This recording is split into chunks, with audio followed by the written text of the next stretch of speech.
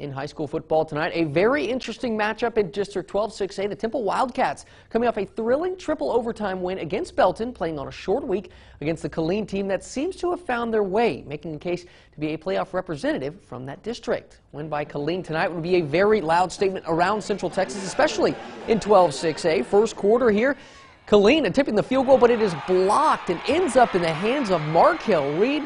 So the Wildcats turn the Roos away empty-handed. Ensuing drive, Temple knows exactly what to do with it. Jared Wiley flips this one out to Montavian Carlisle, breaks a few tackles, say goodnight to this one as he goes in for the score. The Wildcats take the 7-0 lead. Nothing doing for the Killeen offense, so Temple right back to work. Wiley caps the drive by hitting Isaiah Rabello for the touchdown. 14-0 Wildcats as they roll over Killeen this evening to stay unbeaten in district play.